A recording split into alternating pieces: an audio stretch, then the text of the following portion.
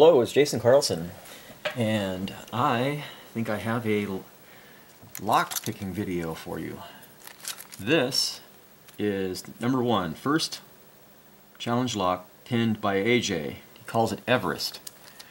I noticed that it's got one of the holes missing in top, or excuse me, one of the little grub screws, and you got to pull out on the key a tiny bit to get it to turn.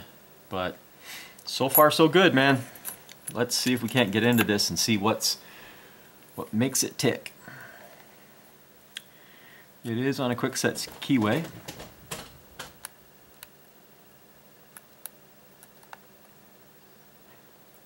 And gives fairly good feedback.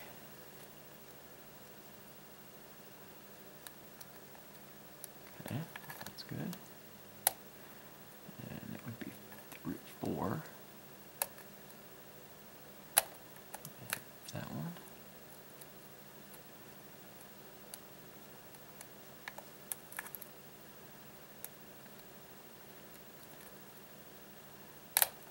And there it is. It is definitely open. And set that down out of the way. This here. And get ready to take a look inside this little first challenge lock. AJ, I greatly appreciate you trusting me to take a shot at your challenge locks, man. This is the first one, and that's probably the third time I've opened it. And tell you what, I think you have a bright future in making challenge locks. If I can get the clip off. There we go.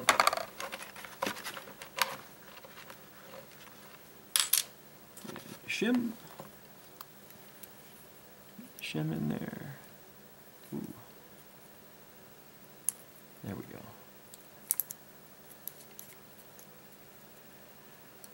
Okay. I hope that's not the sign of things to come. Nope, wrong size. There we go.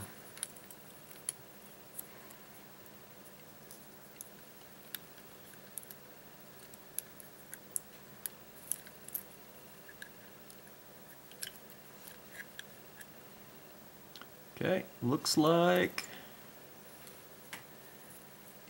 it was not a good gutting. Not too good there, Jason. Not too good. Looks like I got the number 2 driver hung up. And number 1 is a spool. And number 1, nice spring. Get number 2 out. Number 2 spring is wanting to be difficult, so I'm going to reach in and give it a little help. It seems to be caught in the threading. Oh well. Moving on. Number 3 is not there. Number 4, ooh, it shot up out of there. And it is another thin-waisted spool.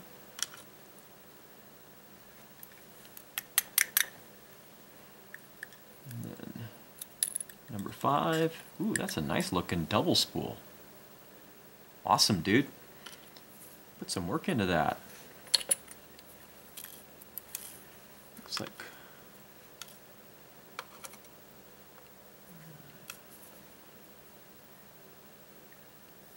make sure I've got all the springs. Spring in number 2 doesn't want to come out. All of them are threaded. Looks good to me. And then on to the core. All of them need to be picked. Number 1 is, I knew there was an overset trap in there, a little spool top. And another one, very cool. 3 is not there. 4 is a basic, and 5 is a standard also. Looks like 1, 2, 3, and 4 were threaded. You did a great job on the threading. Nice and tight, nice and sharp, real good. Awesome. You did a substantially better job at your first challenge lock than I did, because I didn't thread anything, and it was just a bunch of stuff shoved in there. All of my first challenge locks didn't contain any handmade threads, or excuse me, handmade pins. Yours, looking really good, man. It's almost like a little... That's cool. I'm not even sure what to call that.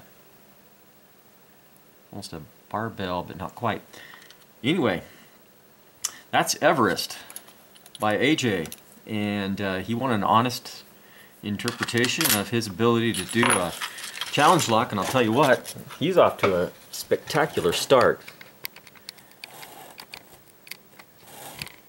So,